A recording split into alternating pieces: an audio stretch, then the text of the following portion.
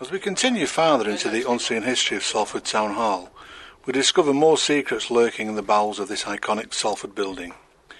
Leaning innocuously against the back wall and covered in dust is an amazing portrait dating from 1930 by Edward Adams Delt, which depicts a proposed new town hall which was to be set in the grounds of Peel Park, complete with a bridge being built over the River Irwell, leading to this fantastic new town hall.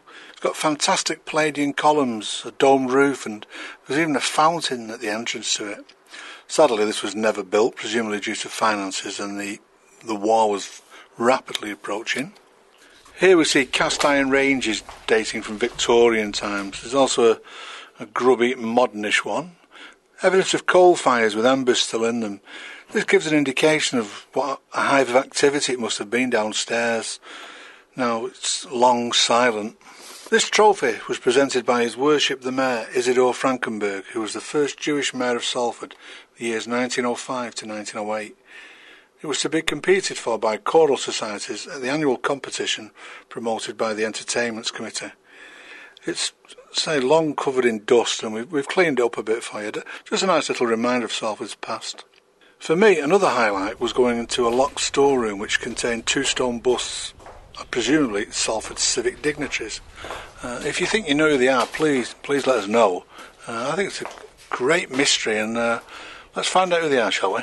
Kindly brought us down to the cellars, and there's these two incredible stone busts of, I presume, the local civic dignitaries. Have you any idea who they are? No, unfortunately. The only thing I can think of is because they're looking down, they have been on some kind of stone. Yeah, plinth or dais, yeah. And they've been looking down, but they are rather heavy. The one there has got a mayoral chain on them. I wonder if that's one of the first mayors of Salford. And this is only a guessing here. I think maybe Joseph Brotherton and possibly Langworthy, or possibly the last guess, one of the Armitage family. I'm bound to be proved wrong by our viewers, but if you do know them, please let us know, because these are incredible.